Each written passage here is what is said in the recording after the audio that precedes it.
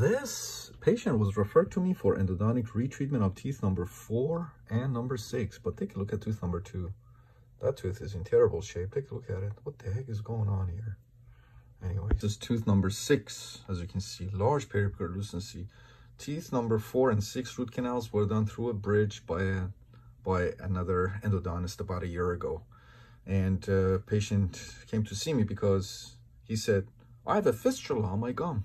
So I said, okay, let's take a look and see what we have. Tooth number 4, it was a little bit questionable, but we got radiographs from the endodontist who'd done the root canal, and it looks like tooth number 4 had a large periapical lucency and is healing. It's fine, so we don't have to redo number 4. But number 6, as you can see, large periapical lucency, and let me show you the buccal, what patient called a sinus fistula, but in reality we call it a buccal parielis and sinus tract. And take a look here.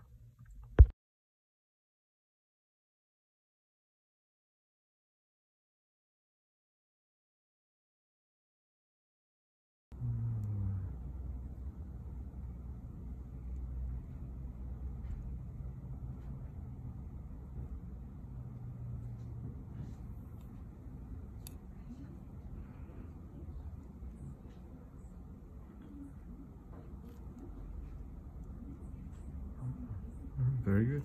We went ahead and traced it. As you can see, the tracer is going to apical area tooth number 6 right there. All right, so that's that. Anyway, so we went over options with the patient.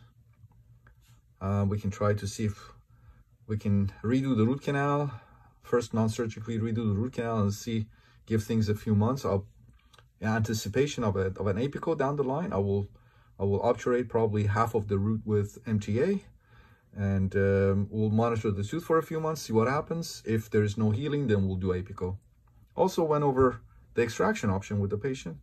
But patient, no, the alternative to the redoing the root canal and maybe perhaps later on down the road apical would be extraction. Patient said, give me a couple of days, I want to think about my options. But this is how we work up a tooth like that. Excellent.